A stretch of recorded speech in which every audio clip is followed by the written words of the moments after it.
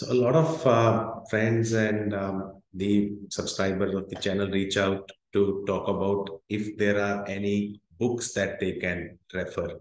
So it's a very common topic. A lot of YouTubers will publish content that these are three books, these are the four books that you should refer. Usually they are sponsored videos. And my suggestion is by the time a book gets written, by the time it's printed, by the time it's popular and distributed to people who want to learn, and by the time they finish it, the technology is really, really outdated by that time. Things are moving so fast. Every day there are new changes are being made by the cloud providers. So, for example, there was a blog yesterday. Someone posted, "Are you using a Bastion host to connect to your private instances?" I said, "No, we're not using." They said, "We moved to a session manager." Then somebody said, "The session manager is also outdated. You don't need Bastion host. You don't need session manager." And now there are EC2 endpoints, new technologies, new stuff being offered by these stuff. Similarly, when it comes to Terraform, things are changing every day. You see their plugin being updated frequently, a lot of features being added. Something like there is a new Ansible provider now which works closely with Terraform. You don't need the executors and the provisioners that we used to do earlier. So things change so rapidly, so quickly, so they can't be written and can be distributed. Maybe the best case you can do is have some book on maybe a generic cloud security or something of that sort.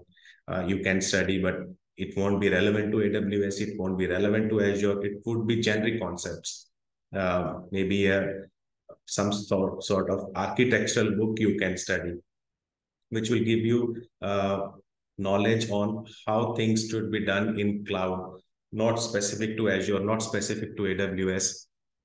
Those are the kind of one or two books you can find for yourself, and you can read them if you are planning to travel for a long period of time, or you like to read before your sleep or something of that sort. So that can be finished in few days, and again it's going to do what it's going to increase your technical vocabulary, so you can talk to your customer, you can talk better in the interviews, that sort of thing.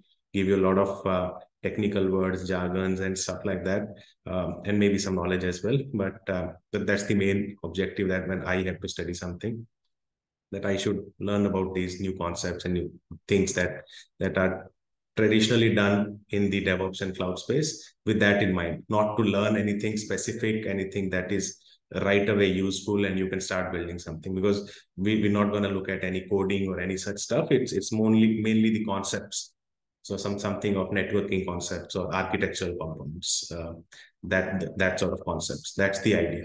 Other than that, anything for AWS, Azure, GCP, Terraform, Ansible, we don't need any book. We don't have to look at any such book that we can refer, because by the time they reach you, they are already outdated.